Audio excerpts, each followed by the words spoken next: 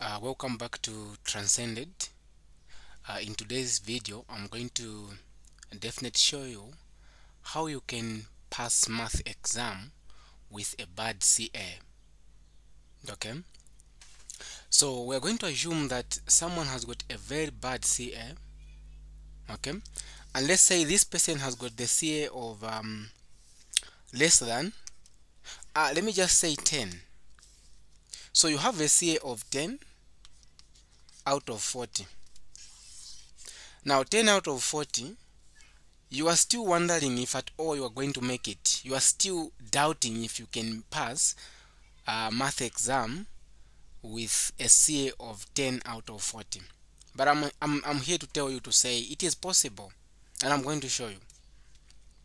Okay, so then I'm going to show you using the paper. Okay, so now let's say you have a CA of 10 out of 40, and then you are going in an exam, you are depressed, you feel like nothing is going to happen, but I'm here to show you to say it is possible, guys. You can definitely do it. Don't lose hope. Okay, so now I'm going to use a certain paper that is for last year to show you how someone can be able to pull through with just a CA of 10.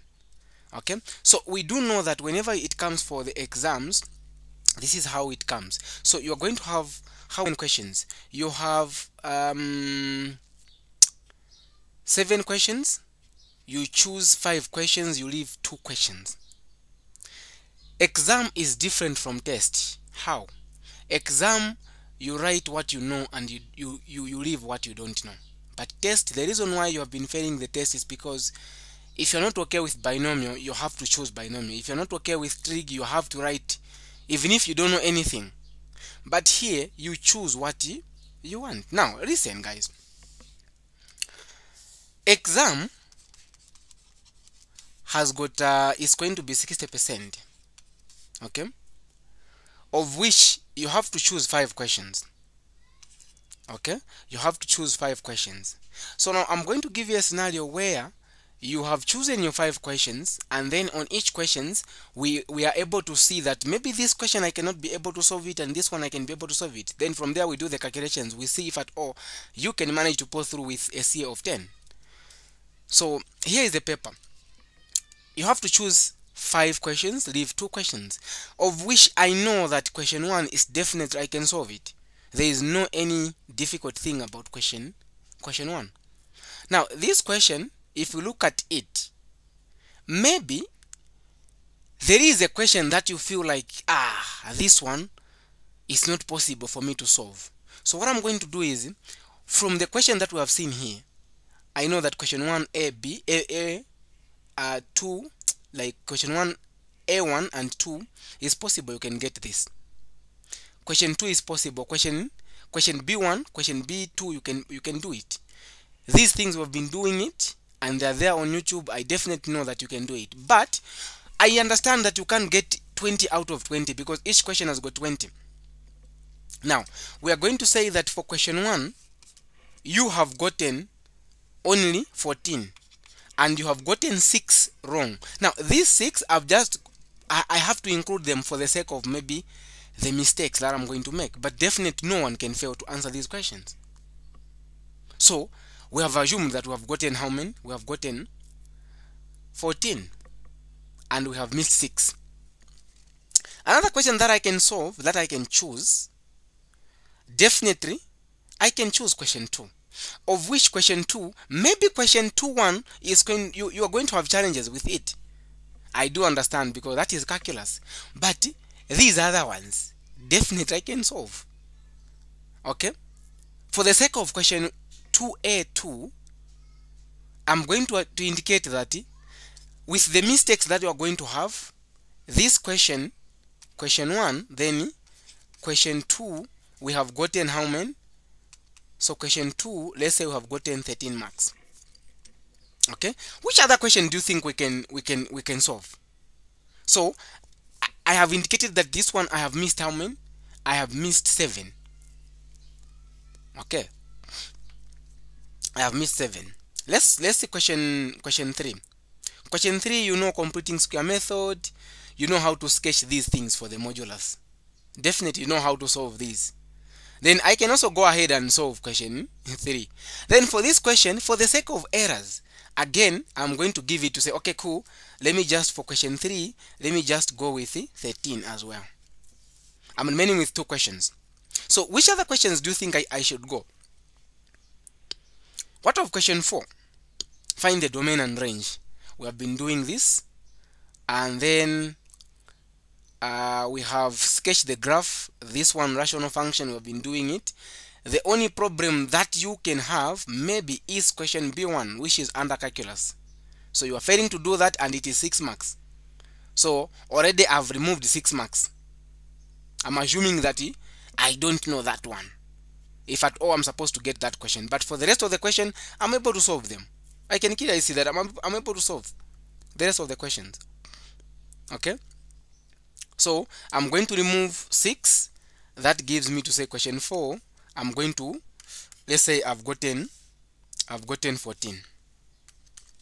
Which other question? The last question. So as you can see, I've not even gone into detailed calculus, but I can be able to pass exam without even knowing the detailed calculus. This is just the surface one. Okay? Now, there we go. If we look at question 5, question 5 is full of calculus. I'm going to say no, I'm not going to choose this one. Okay, it's full of calculus, so I'm not going to solve this one. Now let's go to question 6. How is question 6? If x, y, this is implicit differentiation, I can now differentiate this using integration by part. Then I know trig here, I can scoop this. Yes, so I'm going to go with this question. What of this other one? No. So for this one, for me, I'll say maybe it's going to be difficult for you to do question 6a, but I'm not going to choose question 5 because it has got full of calculus, and of me, I'm not sure of calculus. You get my point, right? I'm assuming that you are not sure of calculus. Then it's either I can go for question 6 or question 7.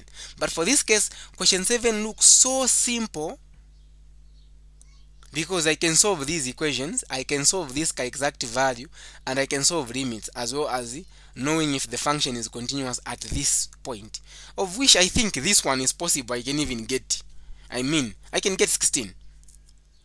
Okay? So look at this. Question 7, I've gotten 16. Now, the CA is bad, but look at how best I can prepare for my exam. So now, the good part with math is that you can be able to know what to focus on. You'll be able to know that I'm going to choose these questions because the format is already known. You get my point?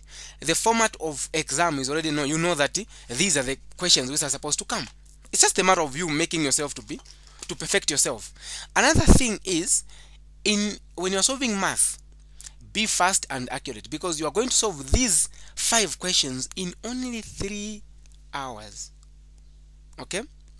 In only 3 hours. Now, let's calculate. Question 1, we have got 14. So, 14 plus question 2, we have gotten 13. Then again, 13, 14 plus 16. What are we going to have? Let's go, guys. So, we have 14 plus 13 plus 13 plus 14 plus 16. So, I've gotten 70. Of which, I want us to be just realistic. Of which these things, the marks I was allocating for each question, it is very possible. Even if you get, for each question, you get 13, 13, 13, 13, that is still okay. Okay? But here, I was giving myself high hopes. But let's now assume to say, for each question, I have gotten 14, 14, 14. Let me just put 13. For each question, I've given, so meaning that is going to be 13 times 5. Okay, I've gotten 13 for each question, of which you can get more than that, I know. So 13 times 5, because there are 5 questions, meaning you have got 65. So exam, you have got 65%. Now your CA is 10. How do you calculate now? So you have your 65 divided by 100. Exam is out of 60. So you do this times 60. So what is 65? What is 65 divided by 100, then times 60. That is 39. That is 39. Now you'll see this is now 39 out of, you have gotten now 39. Come on guys, you have now gotten 39 out of 60 because exam is out of 60. You get my point? 39 out of 60. Your CA is 10. What is 39 plus 10? That is 49. Of which this is already a C. But you had a CA of 10. Again, another thing is, I know that I was just adding, if at all you can be getting maybe other questions you get 12, other questions you get 15, other questions you get maybe 2 questions you get 15. Definitely this is going to go all the way to 50%, which is going to be C+. As simple as that. So don't lose hope. You still have time, you can do it. Math is something that is doable. Okay, you are not supposed to be comparing the test and the exam. Exam is something that is very easy. If you look at this paper, it's possible that I can get question 7. It's possible that I can get everything. I can get 20 out of 20. Even if you don't know what is happening, but it's possible I can get 20 out of 20 here. Question 1, I can get 20 out of 20. These are the questions, even if I can struggle, but at least I can get more than 10 on each question. In short, in simple terms, as long as you've got a CA of 10, in each question, out of 5 questions, in each question, as long as you are able to get more than 10, even if it's 11, 12, then definitely you are there to pass. Okay? You are there to pass. So there is no need of you struggling yourself to say, how best am I going to do it if my CA is bad? Come on, guys. Come on. Now, for you to do it, guys, make sure you go through the test you have been writing. Make sure you go through the throw sheets. Make sure you go through the exams for the past years, and of which these things we as Transcendent, we have solved for you. We have them on site. It's just a matter of you be part of our team, and then you'll be able to access all these things. Okay, this is the best time to register with us to prepare for your math exam. Believe me, you're not going to go wrong, and you're going to give us a testimony. So let's do it, guys. Don't waste time. This is the best time to start. You're writing exams in a few days to come. Let's do it. If at all you want to register, check the link in the description. Then you can register using the same link. See you there. Thank you.